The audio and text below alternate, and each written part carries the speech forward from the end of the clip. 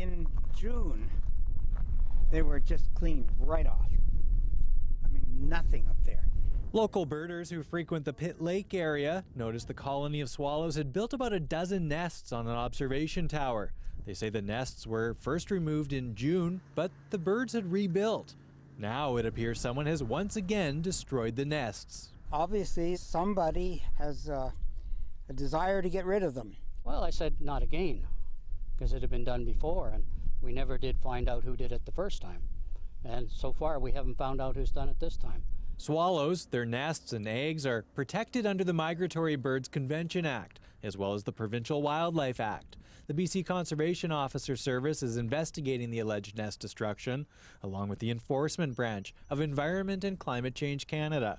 But so far, they haven't reported any leads in the case. I don't understand why people would do it, whether it's somebody that just doesn't like the birds flying around the tower and maybe they thought it was stopping people from going on the towers. But to me, it's something that the people that visit here can go and see. It's part of nature. Swallows are common enough still, but their numbers are in steep decline because of the loss of insects, climate change, and a shortage of nesting sites. The cliff swallow, just as an example, has lost 87.7% of its population in British Columbia since 1970.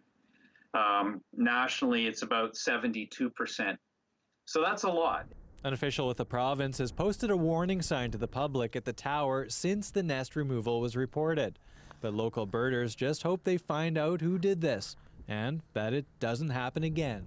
It's illegal, it's immoral, it's unethical, it's a tragedy. Rafferty Baker, CBC News, Pitt Meadows.